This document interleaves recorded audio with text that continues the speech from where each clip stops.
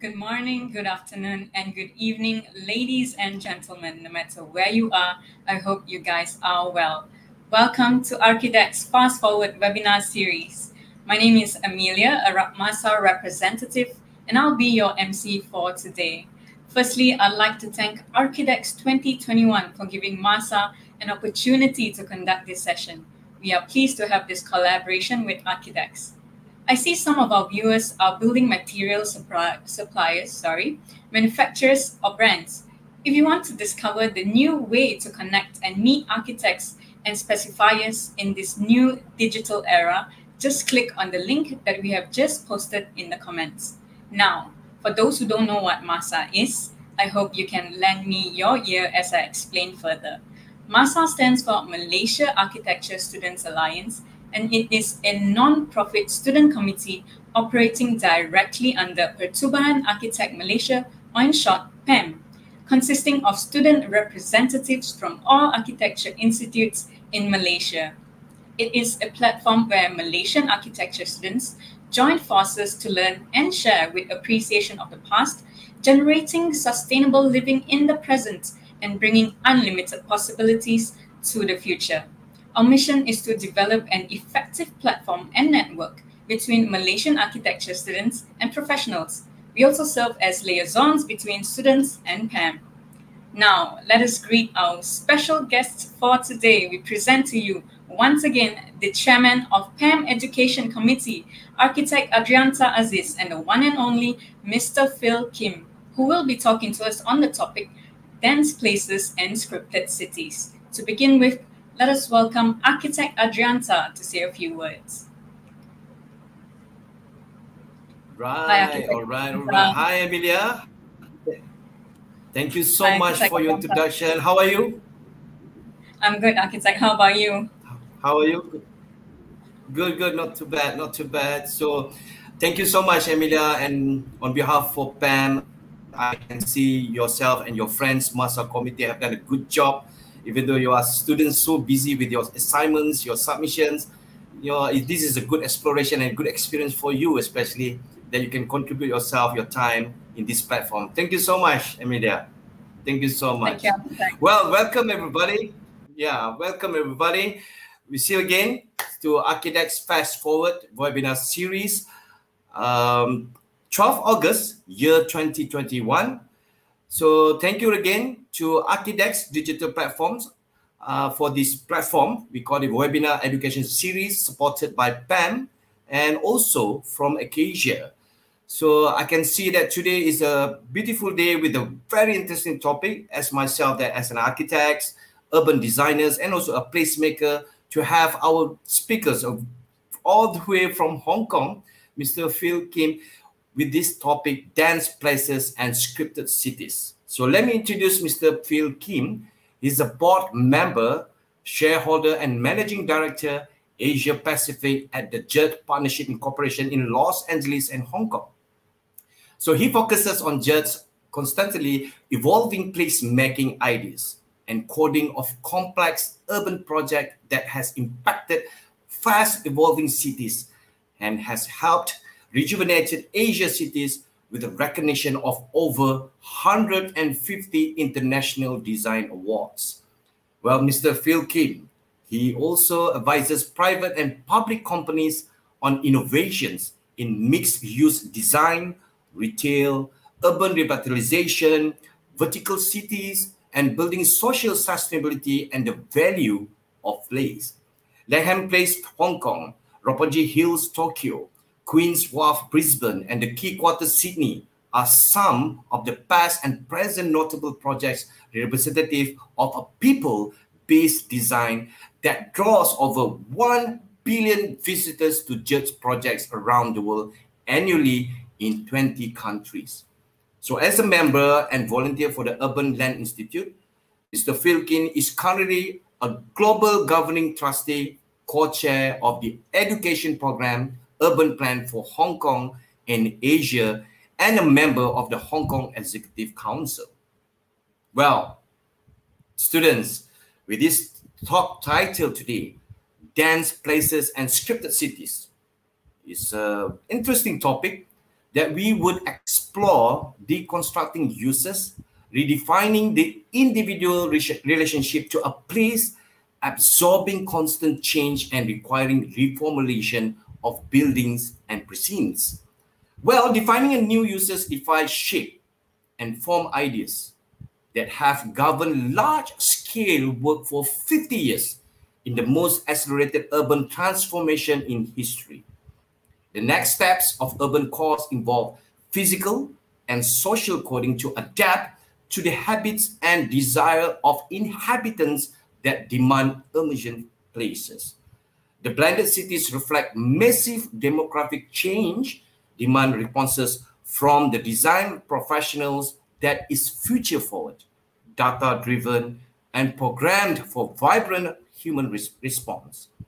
The Commons Bangkok, Key Quarter Sydney, and projects will be used to illustrate this movement.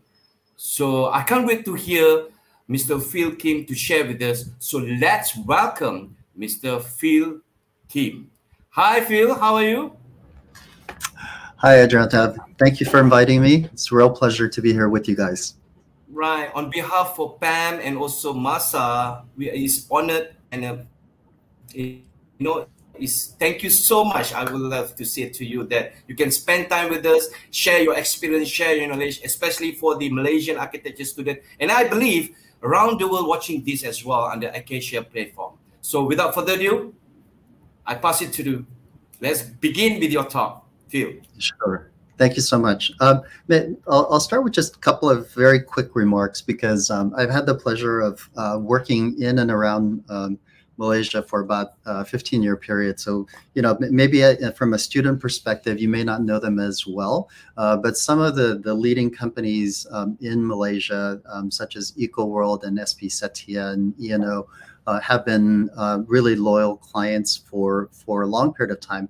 And really what I'm about to say over the next, 30 to 40 minutes really tracks also the evolution of my conversations with them as they really begin to impact cities there.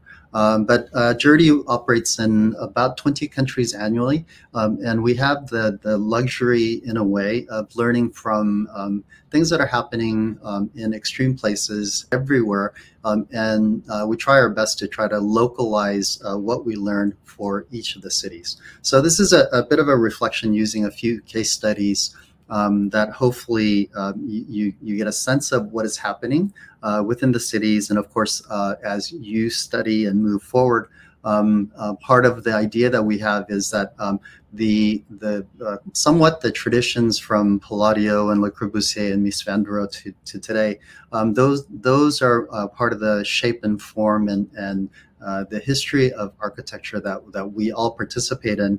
But from our perspective of how cities are evolving, what we are exploring is more of an inside-out relationship to designing human experiences first, and then finding out how to actually put the form and structure in place after, especially because we're in such a critical and adaptive time. But I do want to say, introduce one person just to come over, because it's not just one person. There's a lot of us involved in our work. This is Teresa Wan, who works with me in Hong Kong, and she's a senior architect for us who's been involved in a lot of projects around the region as well. And so we've kind of designed this talk together. Okay, thanks.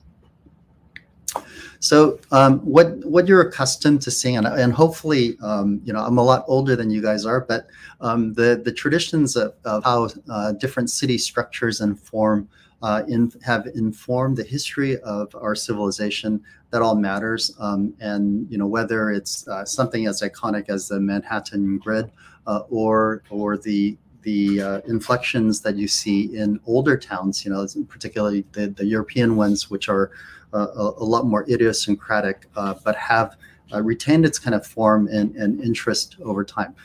So from a physical sense, that's how we have learned to program cities. But if you look at the image on the right, which is really a map showing the tweets, I think the whole idea of digital and data analytics informing as much as road systems and mass transit, the way our cities evolve, that's a part that you're all going to be participating in a lot more than somebody of my generation, although it's affecting me today. Okay. So if we could play the first video, it's just to get a sense of the speed of our cities.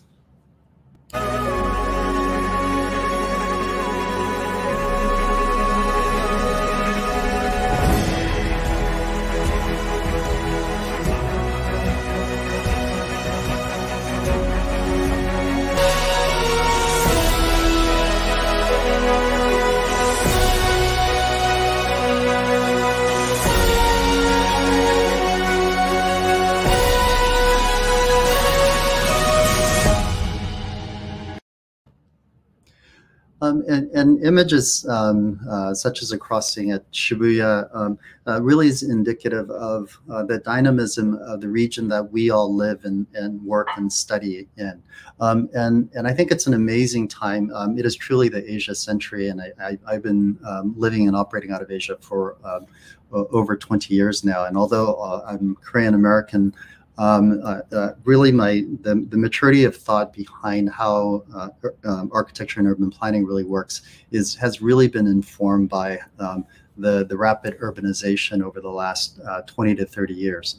And we're all participating in a truly historical time, which is even further complicated, not just because of COVID, but because of this mix of technology and old world, where emergent behavior and technologies in cities have yet to be clearly defined. And I guess your opportunity really is that by the time you are practicing, you're the ones who probably will, as digital natives, have the most intuitive sense of how all this is supposed to evolve. If we could play the next video also.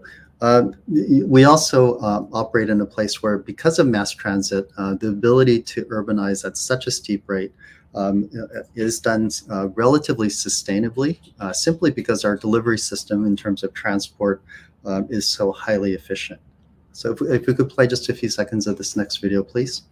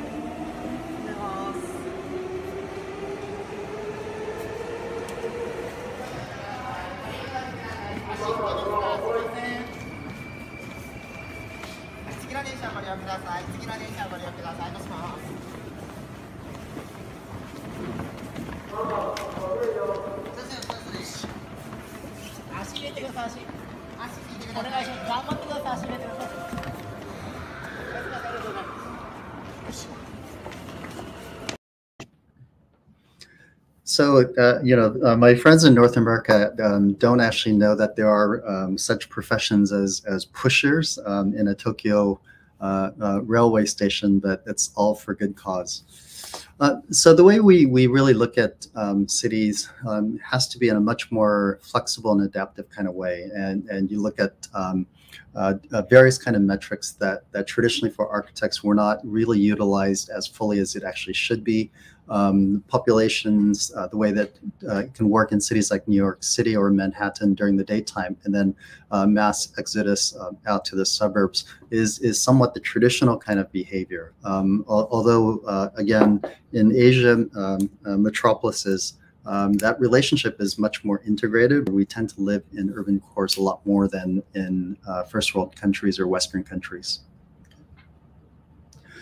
The idea of adaptation, I think, is a really huge one, where although we're always participating in sort of newer shaping and form making, where technology and parametrics and innovation is so readily available, when we begin to look at cities, we're also equally fascinated by insertions of human behavior, where things like simple traditional markets that can be taken up and down and constantly adapt in terms of its uses or offering to what human beings desire, it has as much equity as anything else.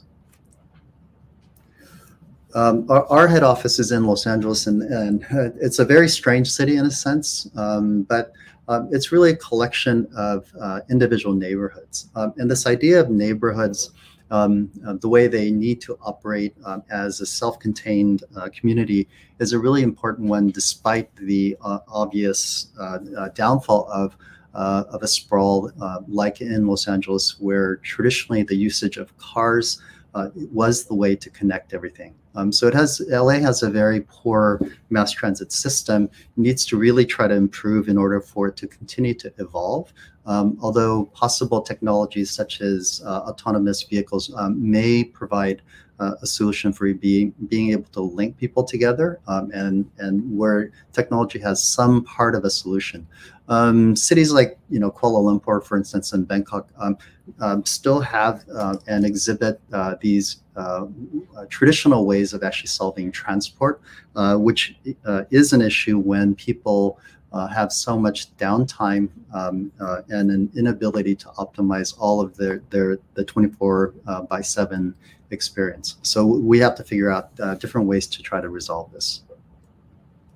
The future of work, I think, is a really important one, especially coming out of COVID, where the idea of a third place has been discussed for probably 2 decades. But third places in Asia in particular, because of lack of public space in emerging market cities, often was used in terms of regional shopping center, for instance, where people kind of tend to gather in suburban neighborhoods. But within cities, the formal role of the office now is being completely re-examined. So urban core locations are in great debate about the future of the office. Generally, I would say with the cities that we're in discussions with and core operators, offices are not going away, but the nature of it has to adapt significantly, since we now have to allow for flex time, the ability to work sometimes from home in third places as well as office. And the role of office really does change to create more conversations, higher value experiences, and content generation. So the blended city is something that a friend of mine, Greg Clark, Professor Greg Clark in London, has really championed, which is a complete immersion of the physical city with the virtual city. And along with this is really this idea of a distributed network where both in terms of technology and physical work, but also via communications, allow us to look at all locations as potentially viable one, rather than, again, urban core as primary and then everything else being secondary. The idea of change, and in this case, purposeful change, I think is another very important idea that's really come about. Again, because of COVID conditions, the idea of being in safer conditions, part of it has to do with really working with the ecology and organic conditions where outdoor, relatively good air, fresh air, and the ability for people to meet in safer conditions means that there's a bigger movement back towards occupying our public spaces. The street is fundamentally one of the most important devices that's ever been created, and sometimes overly legislated. But all over the world right now, people are trying to figure out better ways of actually using it for human experiences, rather than, in this case, what used to be a car park or sometimes roads. Cities like Shanghai, for instance, are in an interesting position in that, as wonderful as a city as it actually is, 25% of all landmass in Shanghai is actually used for roads. And if we think about the way that transport works and the inefficiency of delivering one individual via private cars, even with a mass transit system there, that's really not a sustainable way for cities to use land in a purposeful and sustainable way. We also have to look at changes, and this is really pre-COVID, but COVID certainly has accelerated this. We look at a lot of different cities, and we've been working in Japan for nearly 30 years. And unlike the work that we did traditionally in cities like Tokyo and Osaka, when we look at some of the prefectures now, it's really much more of an issue about lifestyle. And we are able to work really from anywhere, theoretically, especially if main government bodies and companies allow for the flexibility for us to be able to contribute using technology. So the idea of being much closer to nature, being in charge of safe food production, having a blended lifestyle that is much healthier, and really using biophilic principles to design a life that is sustainable is really a primary driver for secondary and tertiary cities. So we work with some cities and some city mayors, and these are not cities that you might be aware of, but it is providing another look and another future for places in Japan which was really losing its population. And if you look at the demographics of Japan, it's been in a negative population decline for, close to 25 or 30 years, where economies have essentially stopped, other than the mega cities of Tokyo and Osaka. But when you look at these areas, there's definitely a movement from especially the millennial classes towards these cities where I think arguably the millennials have a better sense of overall global ethics and ideas of sustainability, and they're willing to accept that they may not have the same kind of careers or have the desire to have those careers in exchange for a better life. And that's giving cities like this a real opportunity for formerly urban professionals to get into things like farming and cooking and hospitality. Okay.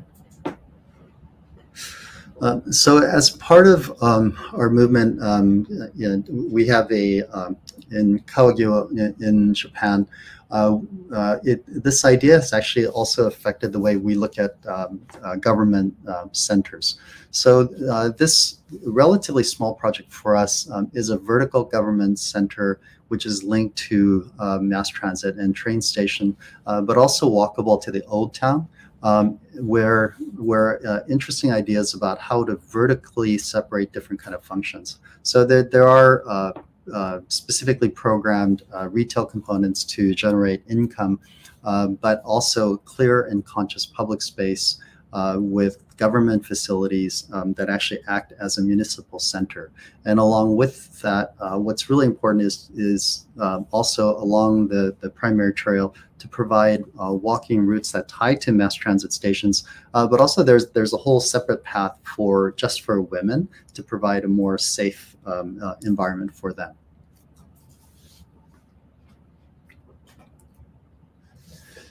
So you're kind of seeing the linkages from the side in the south to the urban core areas, and the idea of all these active pathways. And so, if we think about the way that one might design a promenade within a project itself, our work involves now designing promenades that actually provide connective tissue through key neighborhoods and key transport hubs around these cities. Okay, it's okay, we can skip this one.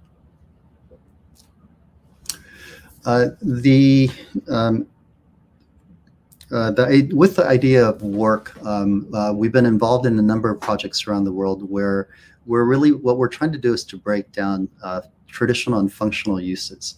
And again, it's been way too long since I've been a student, so I don't know exactly whether you're involved in this from an academic perspective, but we're involved in challenging what we would call development briefs and program.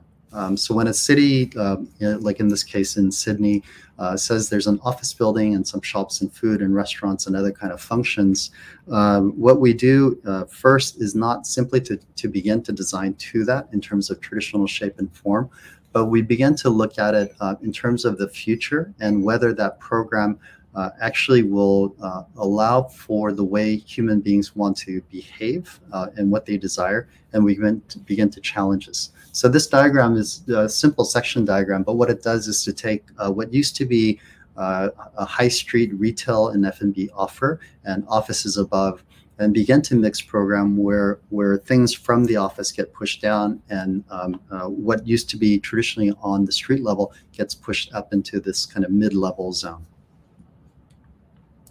So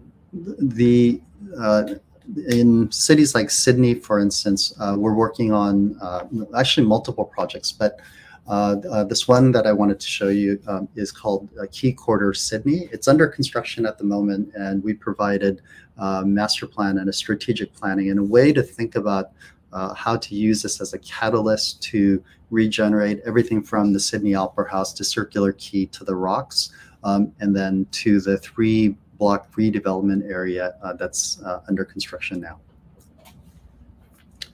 So it's the kind of small circle at the top, along the red. But the way we were thinking about it and programming it was as a series of interconnected precincts around the central core of Sydney. So everything you see from the top of this diagram down to the lower portion takes about a 20-minute walk if you walked it really fast. But what we wanted to do was to create really a 24-hour city, or to be factually correct in Sydney, an 18-hour city, because Sydney was really effectively a 12-hour city that went from early morning to 6 o'clock. And the traditions of Sydney was that everyone would then go home to participate in other kind of life. What we're trying to do is to acknowledge the changes to young professionals, migration from internationals coming into the city, and create a desire to take advantage and program more benefits that would allow people to congregate and hang out together in what is a really spectacular environment. So we started by looking at all of the individual areas around Circular Quay, the sub-precincts, and began more traditionally with a series of more like landscape designs or environmental design to connect everything together. But what was really crucial in doing it was we faced very quickly the obstacles of what traditional design would run into, and began to attack it a different way, which is really the diagrams on the left-hand side. So those really represent simple program from traditional ways of separating different functions, from retail to living to F&B and everything in between, to more of an activity-based working model, which begins to merge and mix everything together and blur the boundaries between primary functions. And that really was to be reflective of what we know in Asia, but which was a little bit different for Australia. And then, sorry, can we go back one? And then the idea of collaboration, meaning to break down individual moments for the way that somebody might come into an office at 6, 7, or 8 o'clock in the morning, coming in from the suburbs using the ferries or transit or driving or biking, which is really big in Sydney, and everything that they actually do over the course of the day, and then the individual activities that we wanted them to do in the city rather than going back home or to the suburbs, and looking at all of the primary life of a neighborhood, all the individual functions, and begin to co-relate them in different ways. And so the idea was to create a kind of life way that would begin to mix everything together and use soft experiences and an idea of coding experiences as the underlying factor to then design on top of it a kind of carpet of greenery, and then refurbishment of some historical and heritage buildings, and then reconstruction of other offices and new construction as well on top to gain additional efficiency. So the programming diagrams were really crucial, and again, it's sort of odd to look at these now in this context of living in cities like Hong Kong, where life is so extremely vertical. But there's a number of different urban conditions that everybody has to try to understand.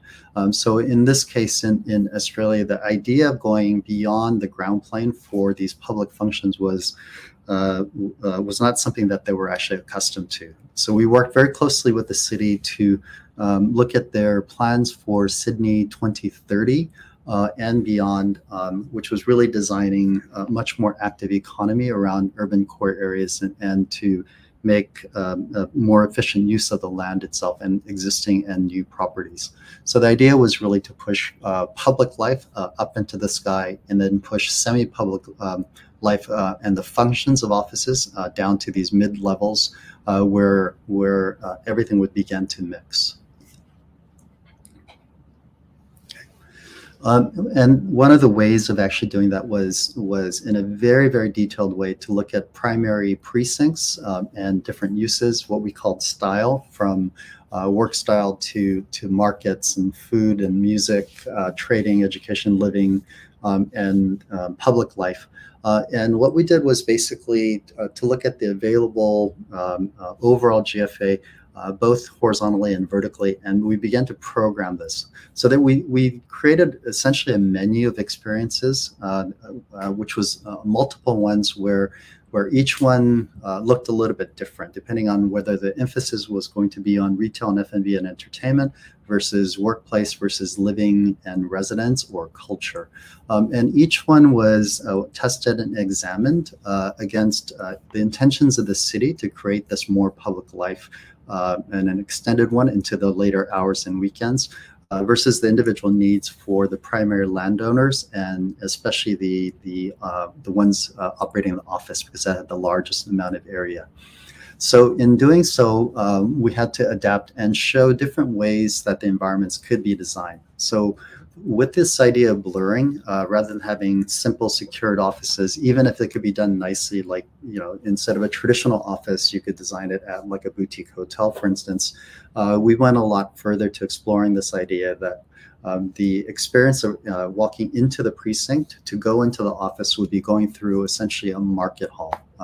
And that really reflected the high degree of attention that Sydney-siders have towards great food and wine, the amount of attention that they actually put to it as a real cultural reflection of who they are.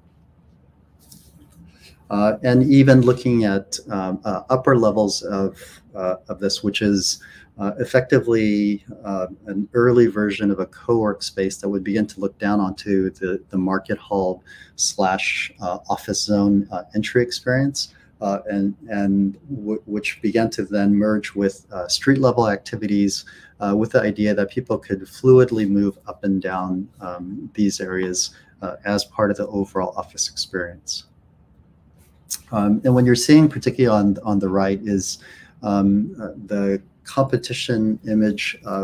So for the master plan, a great company called 3XN won the design competition for the tower using the programming ideas, and they came up with a solution which is a series of rotated stacked office precincts, 3 to 4 levels at a time, with atrium spaces that would form social spaces up in the air, and that would allow for adaptations as you move up the project, but also the synchronizing the function of conversations up in the air down to these lower levels that we just explored. So the image on the left is showing you one of the elevated social hubs that's up in the sky. And the center image is actually not from the project, but something that we use very often where this idea of verticality is just incredibly important for dense Asian cities. One of the economic factors to really consider is that I'll just put it to kind of a metric. If an office space pays, say, $1, retail and F&B tenants will pay $3 to $4.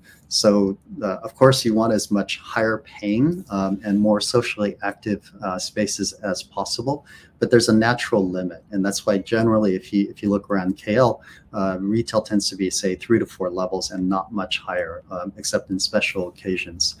In cities like Hong Kong, we've pushed that to up to 19 to 20 levels. But we couldn't do it if everything was ground plane based and moving up from ground up. It really does require this idea of integrated development or mixed use, where you have essentially a captive population that's coming up from the sky down to these lower levels. And now instead of just thinking that it's a podium and tower solution, we're really mixing these environments as you move up into the sky, including nearly to the tops as well. So just recapitulating the section that we showed earlier, which is an illustrative section of essentially the life of the project as you move up from, bookstores and bakeries, garden lounges, rooftop lounges, pool areas, and co-work spaces, all co-mingling as what used to be simply called an office precinct. And then just a quick image, which 3XN one with the view of the rotated towers that you see kind of on the right-hand side, looking out towards Circular Quay and the harbor. If we could play the next video, please.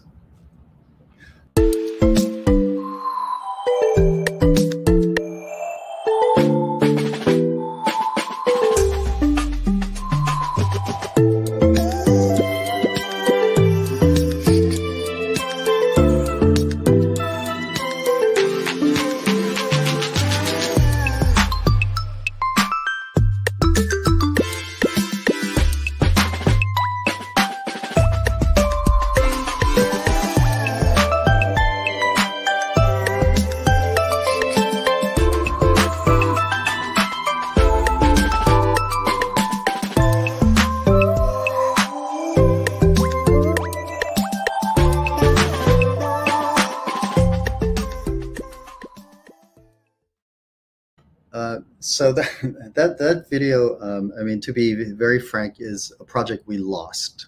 So that was a paid design competition amongst a number of international firms for the Tencent campus in the Qianhai area of Shenzhen. It is under construction now, but we came in second place. So very unfortunately, we didn't win.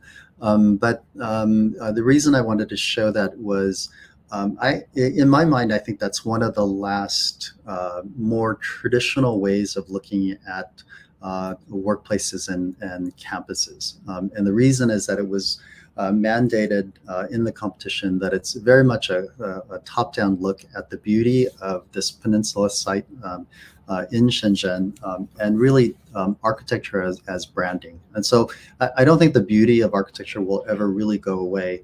But the nature of projects like that for us now, even just a year and a half later, is that it's highly driven by user experiences and adaptability. And I think that type of architecture, while it will not actually go away, you're going to begin to see a lot more ideas where you're marrying modular construction and idea of sustainable materiality with an ecosystem which tries to track changes much more rapidly, because the way that projects would sit relatively in stasis for a decade or 2 decades, I think those days are long gone. So this idea of verticality and change also is reflected in different kinds of projects. So in the Bangkok precinct of Hong Kong, we designed this project called Langham Place. Probably a few of you have been there because it's a very youth-oriented project. But it was to solve a specific thing, because in a district of tenement housing, which nobody really thought could be gentrified, there was already in progress a 60-story office building and a 700-room hotel on the next block. So the developer had tried a number of different kind of solutions by the time we came in. And what we did was to look at those 3 individual components, the the vibrancy and the eclectic nature of the neighborhood. And we designed a more of a retail and entertainment-based solution that is vertical. So this is a very, very small site. Maybe we have, yeah, okay, thank you. So what you're seeing is it's by the tower was designed by a local architecture firm called Wong and L Young, and you're kind of just seeing the rooftop of our 15-level retail project. It's very, very small. The width of that block is only 44 meters. And the length of the retail piece is only 65 meters. So if you think about that as a kind of proportion and what a general, let's say, atrium in a retail solution does, if we put an atrium space in there, we would only be left with about 25% of the footprint left, which would make it an unusable project. So we came up with a different idea for how to populate people over the 15 levels. Which also then takes advantage of the fact that it's a block away from the MTR stations. And so we began by pulling people in the basement levels into the project and then up 13 levels of upgrade. So 2 below and 13 levels above. Using kind of an idea of carving through this extremely dense block. And what you're seeing kind of in the lower cross-section diagram is what looks like an atrium space, but originally it was actually just a rooftop that was left over, and we worked with the city to be able to enclose that with the roof and capture it with the glazed curtain walls on the side to create an elevated garden room at level 4, with the promise back to the city that it would be operating 24/7. And the key to all this is the transport system. The system is actually an upside down system where from ground level, taking these long escalators, which move 4 levels at a time, it takes just under 8 minutes to get from street level to the top of the project. And where it says level 13 Sky Terrace, that's the final zone with this digital sky that's animated above that. And then from there, the idea is that you essentially wander down back through the project just using natural gravity in these very, very tight zones. Our inspiration programmatically was really a project called Shibuya 109 in Tokyo, which has very little architectural merit, but a project that we love because it's a 9-level project with small shops, with the idea that very young fashion designers would put up goods for 1 to 2 weeks at a time. And a lot of them only design and produce this in one shot. And the idea was really simple, and that was to take advantage of all the manufacturing that's available in this part of Asia very cheaply, with the idea that fashion and original goods would be there for a limited period of time and it would go away, never to return. And so it brings an intensely loyal group of people back all the time to this project in Tokyo. And the top half of this project had the same concept, designed with 2 meter by 2 meter modules for very young entrepreneurs to come in and try to target young professionals and kids in their teens. So it's really a project that's designed for very young people. And a lot of my friends, mothers and grandmothers, hate the project because it scares them because of sort of the extreme density and verticality of it. But it really wasn't designed for them. It really was very targeted for a select audience. The top of it originally was a skate park with a Vans shop. And our owner at the time didn't believe that anybody would actually go to it. So it was never executed this way. The weakest part of the project really is the top, and that's partially because of the mismatch with now a series of restaurants rather than something which targets very specifically the youth of this part of Kowloon, Hong Kong. And so, I'm still kind of hopeful that eventually that they will put in the original solution. Let's skip this because it's random. The idea for us in all our projects is really to try to create integration with mass transit. So TOD projects are incredibly important because it's really the much more sustainable delivery system. And this image from our project in Roppongi Hills, Tokyo, kind of looks at how to integrate a 300-year-old park that's been restored with the connections to the Roppongi Hill station. And referring back to the programmatic elements, one of the things that's important for us to track is the changes to demographics and what actually happens to a project. So the elevation that you're seeing here is actually part of a major luxury street. But that project, we have it in the next one, right? Was actually changed from women's fashion to pets. Effectively, pet stores, pet fashion, pet grooming. And it's kind of funny transformation that we didn't really think about at the time, which was a real lesson for us to think about the changes to a city. Because again, it's logical today that if you go through the way that the Japan population has aged over the last 30 to 40 years, and they're one of the significant countries of the world that has been in negative population decline for a long period of time, what actually happens?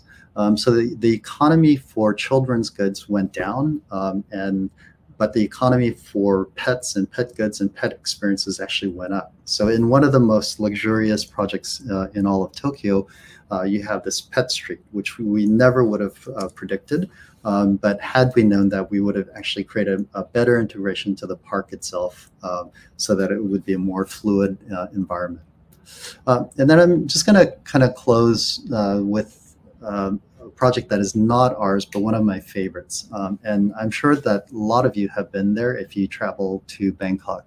And it's a relatively small project called the Commons, which is about 5,000 square meters over multiple levels. And the distinction really is that, it's in a pretty interesting neighborhood called Tonglor, which has great restaurants and bars and really fun to be around. But this isn't a back block, so it has very poor accessibility. I think there's a number of great lessons here that's important for Malaysia as well. This is a project that is completely dedicated to food. And all experiences related to food with a little bit of supporting retail, but primarily it's restaurants and street food that actually comes up from street level up about 4 levels above grade. The cross section that you're seeing on the right is the most significant architectural move because it is effectively the vertical circulation system and public theater that is actually combined. So the way to wind up the project is also the seating for live music and performances, and also just to hang out and eat outside. It's very much a mixture of indoor-outdoor environments. And programmatically, it's relatively simple. It has more street food down below, and then as you move up the project, it tends to get a little bit higher end with more formal restaurants at the top. I think the most significant part of this is really what Kun Vichari and Kun Varat, they're a brother-sister owner, and their journey, I think, is a really interesting one to follow because they started with a very simple idea to try to create more of what they experienced as students in the U.S. That they couldn't find back when they went back to Thailand and began to practice. So they wanted to create this sort of a casual informality, but in a slightly nicer setting.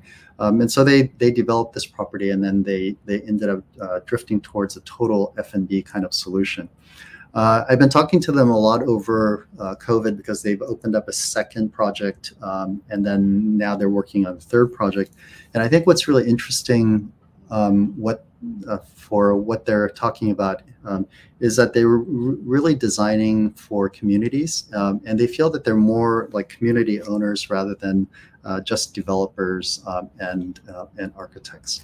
So I think the idea that we really think about the people that we're serving in terms of designers is really a fundamental one to learn.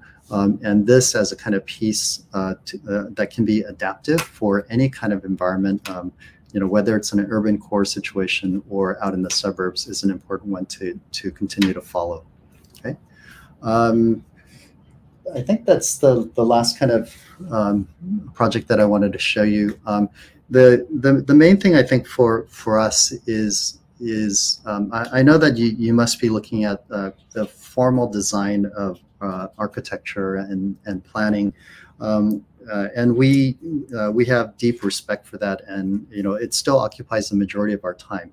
But I think you have an opportunity to really look at the trends. And really think about the way that your habits personally must have changed, the idea of thinking about innovation and technology, and really to think about more of an inside-out process that will begin to reflect more of the habits of people and what you are wanting to experience also. So that's where I'm going to kind of end off, and I'll look forward to having a discussion with you. Right. Very interesting project, and I can tell you that it's truly informative and it's truly inspiring, especially for the students who design urban designs or plannings, and especially for the architects, Phil. But I can tell you, urban designs provides a context sensitivity approach, to planning and designing state highways and other transport networks that the best the economics, environment, social, and also the considered as engineering requirements of an area. So using these multidisciplinary techniques contributes to the objective. So I believe that each project that you share with us today has a different constraint and a design outcome. Do you mind to share with us what are the good urban design outcomes, Phil?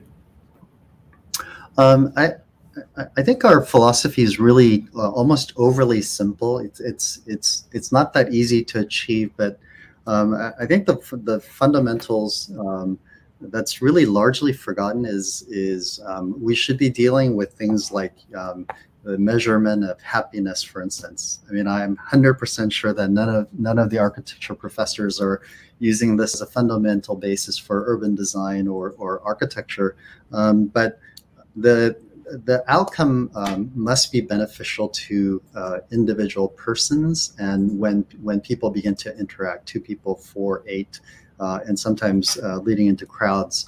And I think the formality of infrastructure and planning and architecture sometimes forgets that the overall intent is to provide shelter and comfort for people. And so for us, terms like activation and comfort really are as much of a driver for design as a spine or connections and other kind of more formal words. So I think it's important to think about how simple some of the reasons why we exist and why we do this work is, yet it's not really discussed sufficiently.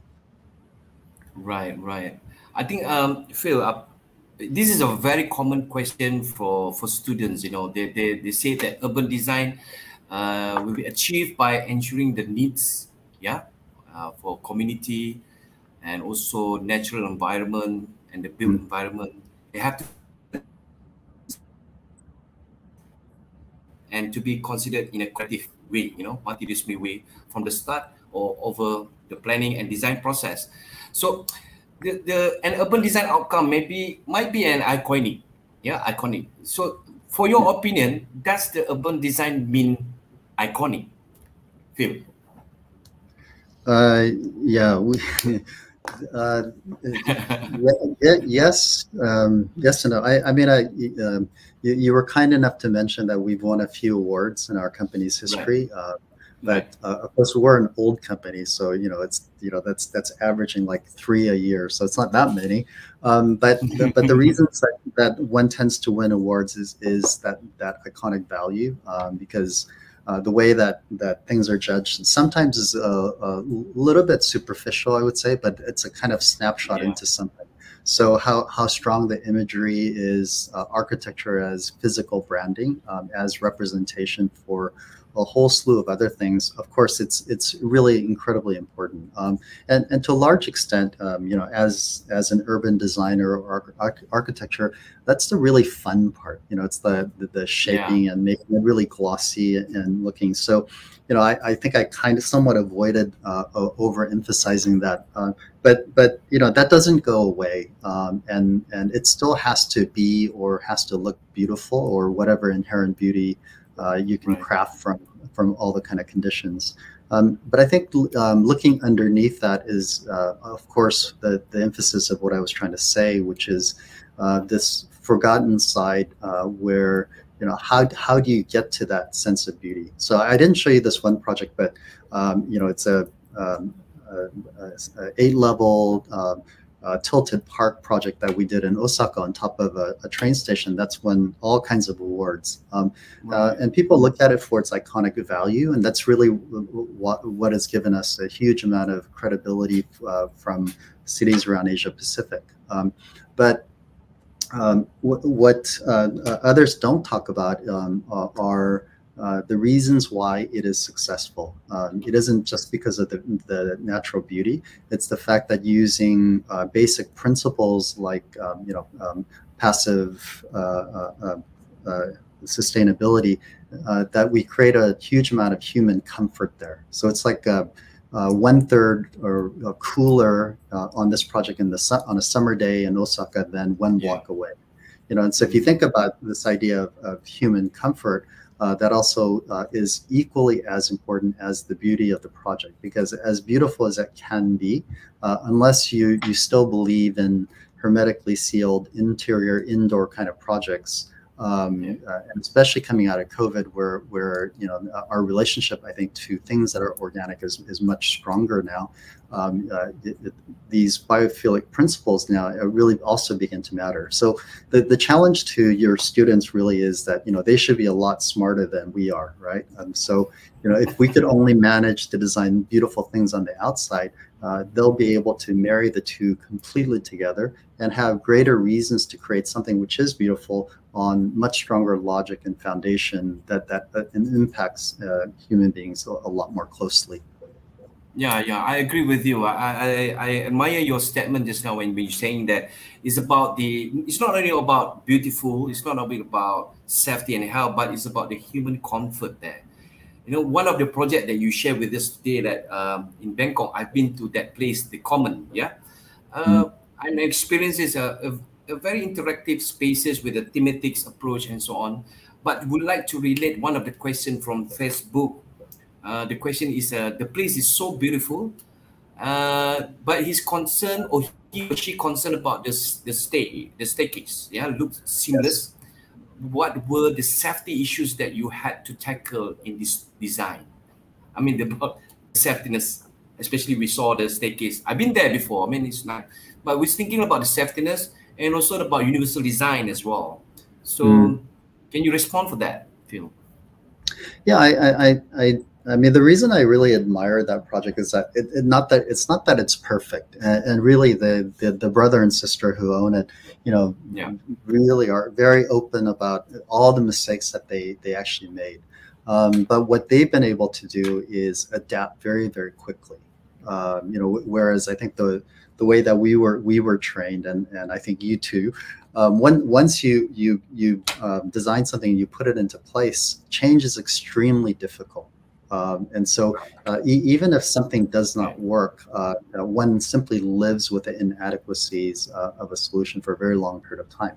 And I think what the Commons does is that it's not, I think it's a very pleasing looking project, certainly, but it's not incredibly precious. So that I think their ability to constantly tweak and adapt to conditions will be far greater, and that means a much more relevant and sustainable project.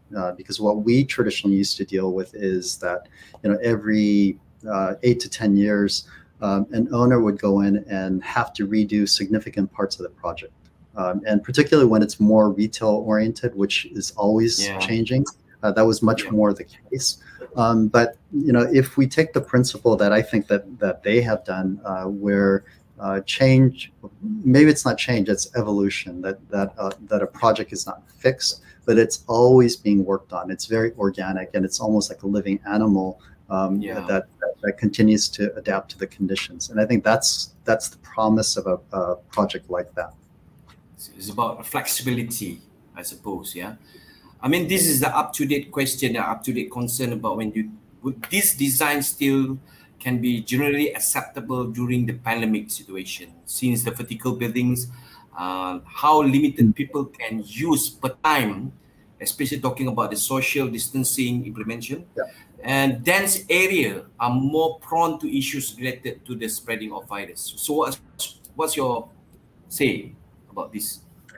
Yeah, I see that. Yeah, I see that question from Jason. Yeah, it's an excellent question, because we are dealing with it.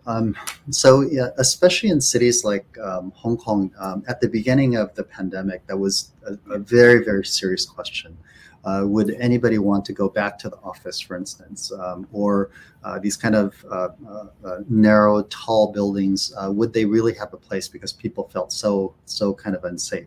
But I think a couple things have happened in Hong Kong, which is clearly, even though people can work from home or possibly study from home, the need and the desire for people, human beings, to connect, maybe at a much higher level or more qualitative level, that's been generally confirmed by almost everybody. So maybe not in terms of the frequency, but definitely the desire is actually there.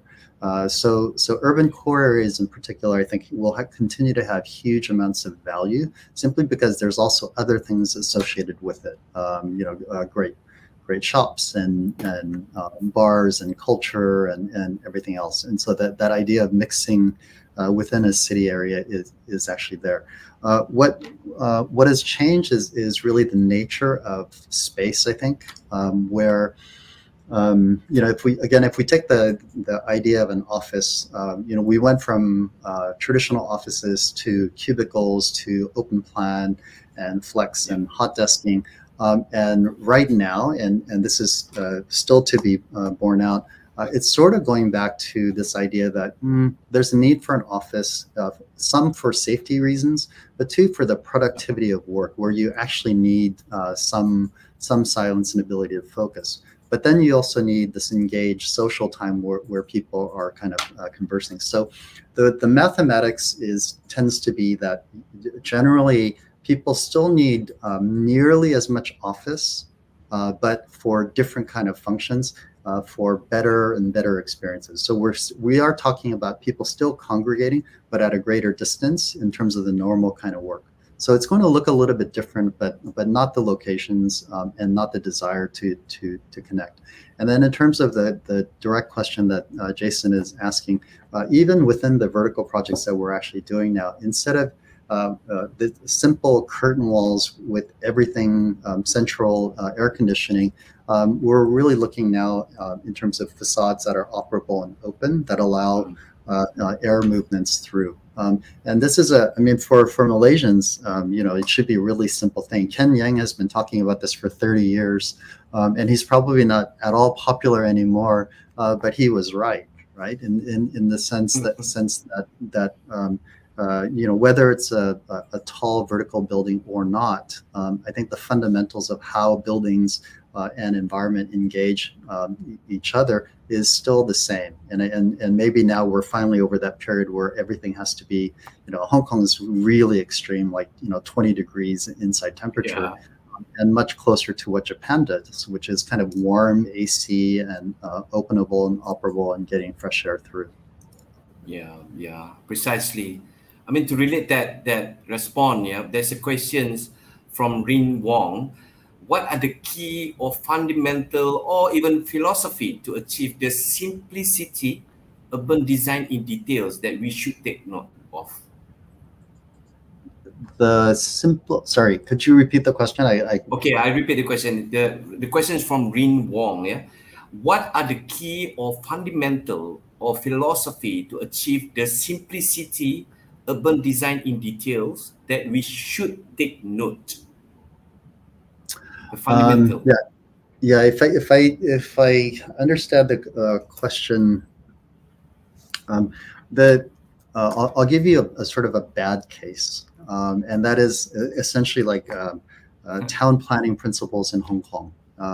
The success of a city like Hong Kong actually meant that planning regulations that was always inadequate was reinforced and continued to be reinforced because economically Hong Kong has been an extremely successful city for virtually nonstop for 40 to 50 straight kind of years. Right. So people made do. I think it's frankly wrong, and fundamentally what will inhibit Hong Kong's growth into the future is its lack of balance, its lack of public space, the extreme stresses that a city like this has to endure. And so, the urban acupuncture is a term that's been used for a long period of time. But if the planning laws need to be changed, it's to allow for literal and metaphorical breathability within these kind of very dense kind of cities. So obviously there are practitioners who really should be studied in great detail. And I think, like, for instance, we do it more from an organic process, but the ones who would really be well known are, like, let's say, Gell architects, right? So Jan Gell's been out there for, since the 1970s, really talking about this, where the way to design, or the way to urban design is really to think about fundamental human factors and try to understand what creates comfort and happiness, and then build rules on top of that. And so a few people like that are able to go into cities and actually begin to essentially create a surgical process to allow for recommendations to deconstruct this. But if we could start fresh from a series of guidelines that actually starts from this humanistic level, then of course you're going to have a much better chance. As you know, most of our cities have not been designed this way.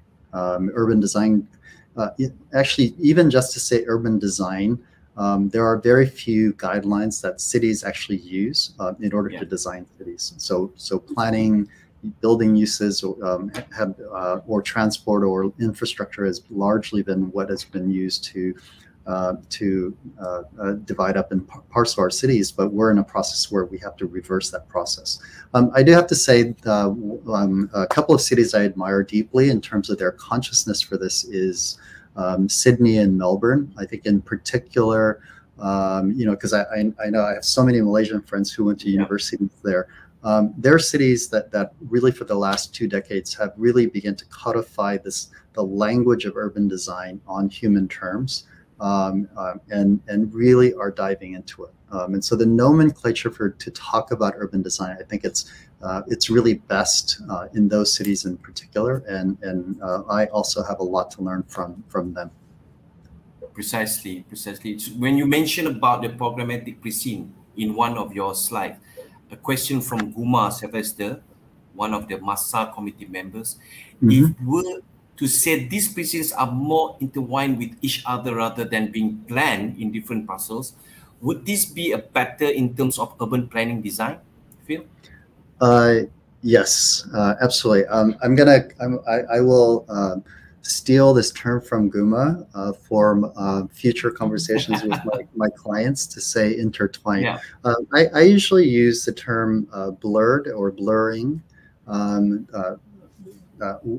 I think we're kind of relating the same kind of issues, because the idea is not to be fixed in terms of its uses. And part of it is that, just, again, referring back to COVID, but also, if you think about, the students at Massa versus like when I went to school and then everything in between, all of our habits have changed over a long period of time.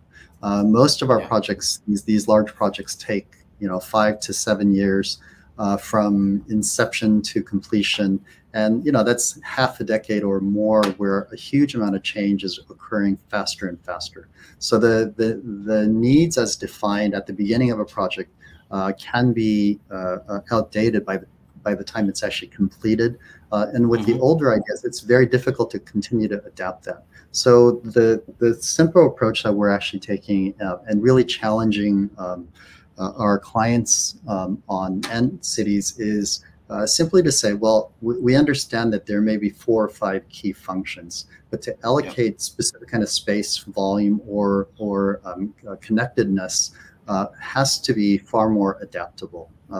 And so, if we simply take the approach that it's, let's say, in the extreme, it's a volume of spaces, and within that, using prefabrication technology and better materials and more sustainable materials, we could be slotting in different kind of uses and changing it out as those needs actually also begin to adapt.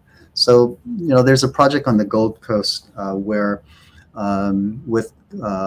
with Australia and the extremely high requirement for car parks, which makes no sense in the long term, but in the current Australian standard is required. What we have been working on and advising is that we build car parks with not at, let's say, 2.8 or 3 meters floor to floor, but we build them at 6 meters floor to floor. And then we put in a metal pan in the middle that can be used as a car park for the next, say, 5 years. Our guess is to be optimistic to say that between increases in mass transit and the way that AV is working, where Uber and Lyft and all these kind of technologies will allow people and car ownership to go down, that those car parks with the double volume spaces can then truly be adapted for other kinds of uses without having to deconstruct and rebuild, since concrete itself has such an adverse impact on embedded carbon and carbon emissions. Right. There's another question, quite challenging question here, Phil. So in relation with the current pandemic, will there be a huge shift towards the way or even policy of urban planning, especially when densification has becoming bad perception among publics, although it's one of the many main aspects that contribute towards the development of urban city? Yeah, that's a challenging question. It's a big debate right now, because I think there's various points of view that can support either end of the argument. There are cities, especially in Asia, where mass transit tends to be more efficient, where existing urban core areas it will require adaptation, but because it's already there and because there's already an efficient population and means of delivery, then we should be in the idea or the mode of adopting rather than continuing to build out. Cities within secondary locations, I think it's logical to think that we shouldn't be overbuilding and over-densifying anymore for safety reasons and other reasons. But it really will require something else as well, because if you want to go to more of a satellite center that's within walking distance, or 5-10 minute mass transit commute, I think that's a wonderful kind of idea. But a lot of cities, and I would argue KL has a real challenge, for instance, where people still are going to be hopping into their cars and having to drive. And so from a total environmental design perspective of a region or a metropolis, it's solving one problem but creating other problems. And so I think the holistic strategy really needs to be thought through before it can really be resolved. I'm personally changing my mind a bit, because I'm definitely a believer in urban core areas and all the vitality that it actually gives. But I do see the benefits of being able to live in more affordable areas or in quieter areas or more green areas and still being able to find productive work. So I think it's a kind of blended strategy that will win out in the end. Yeah. I think this is one of my last questions to you. I mean, this is my personal question. I love to hear from you, because I'm also teaching urban design to the students, master students. They need to see the projection here. In order to influence the physical design direction of a project, urban design must be addressed in the early planning stages. As an urban design approach has the I can consider as the greatest influence, and it could be highly cost effective when applied in the planning stages of a project. So it must be a continued through all subsequent stages of design, and then finally monitored so that the desired outcomes will be delivered. So I want to hear from you so that you can share to all the students here, when should urban design to be considered based on your experience here now? Right now. I mean, as early as possible, because I think everything else kind of comes second in a way, and I guess the urban design, there's a formality to that as well. It's not all sort of the soft arts, but I think what we're talking about is a more holistic way of thinking about design to factor in essentially user experience. And I think that the creating essentially a vision for the type of community that you desire really has to come first. Then the elements that begin to match essentially precinct desires, that's more environmentally driven, to this idea of what the community wants comes second. And then the formalism really comes third, and then planning on top of that. It's a kind of reverse order because traditionally that human element is what we end up with last, and we try to adapt. And of course, we're all very adaptive creatures, but we're already dealing with a stacked deck that goes against it. I would love to do a program for your students sometime, which is what I do in Hong Kong high schools and universities, called Urban Plan. In Singapore, we do it for public officials, and I think it's the right model. And we do it in order for all these highly stressed high school students who are very test-taking oriented, trying to get into good universities, and give them an opportunity to learn in an interactive way. But the idea is very simple. It's a neighborhood building exercise, and it's really how to design a resilient neighborhood from, we have a director of finance, planning, sustainability, community engagement, and client liaison. And teams of 5 students actually work together to design 4 city blocks with context. And so when you see that approach, what actually happens is that all stakeholders have to be respected, and each person playing a role has to have an equal amount of authorship over the final scheme. So there is architecture and urban design, but it's not weighed or judged any more highly than the response to community letters and senior citizens and people who want community engagement. And so I think that's more the approach that I see as being the future of urban design. Right. That's a good insight. I mean, there's a good sharing that people ask the students, they keep thinking, but in Kuala Lumpur it's different approach, because they somehow, how does the project team relate to urban design? They keep asking it. So as urban design is a holistic approach to development. It must be fully embrace the skill of relevant professionals, and this include planners and also environmental managers who set the broad framework, architects, civil engineers, or maybe even landscape architect, who even shape the project into the coherent design, like ecologists, traffic impact assessment experts, noise consultant, ecologists, or even the heritage consultant, even other experts who advise on designs field. So we're going to end up our session here. Is there any final words from you, Phil? I'm so honored to hear from your sharing input here, and then I love to keep in touch with you back, to call you maybe for other universities event program. So any final word from you, Phil? No, please stay in touch. As I said, it's been kind of an honor.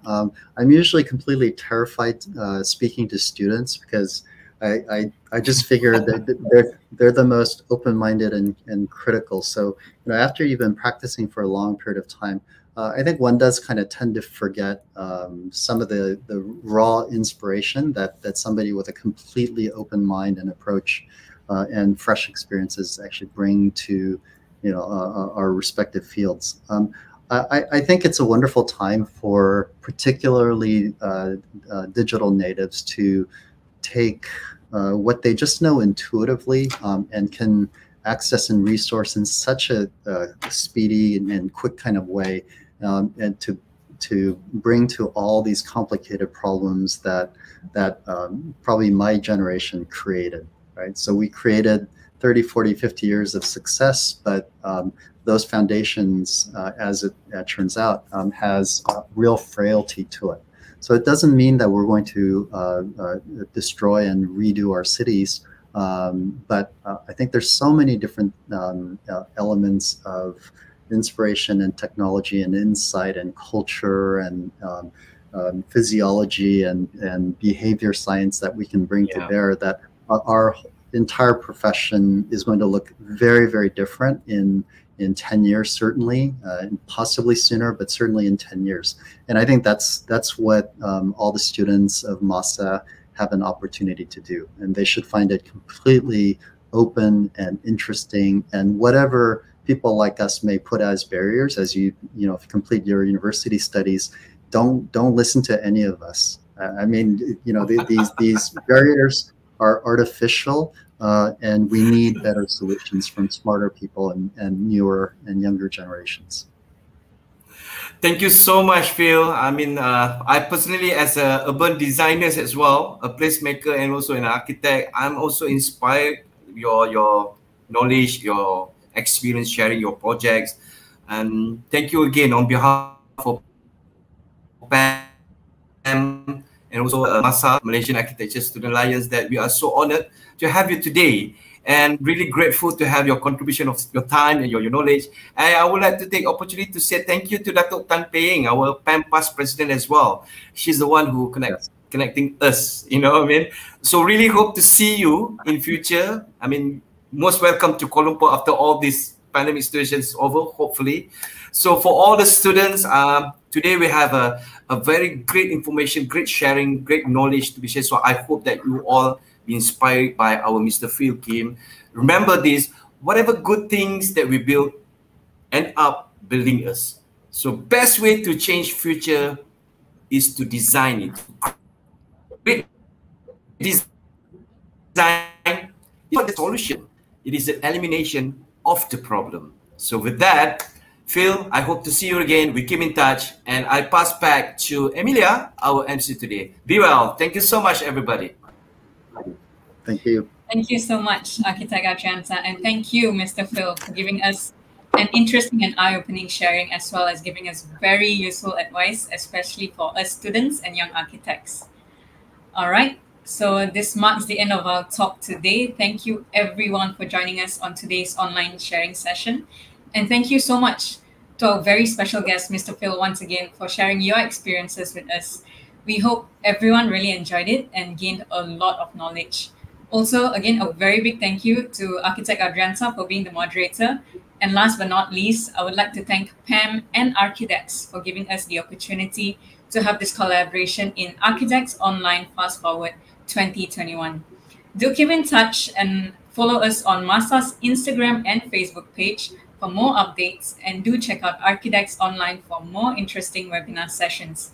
Also, if you haven't already done it yet for the students, you can register for PAM membership at www.mypam.org.my. There are a lot of benefits for architecture students that awaits. Until then, stay safe, stay healthy, and we'll catch you next time. Have a good day and goodbye. Be well. Bye. Bye. Thank you. Thanks, everyone.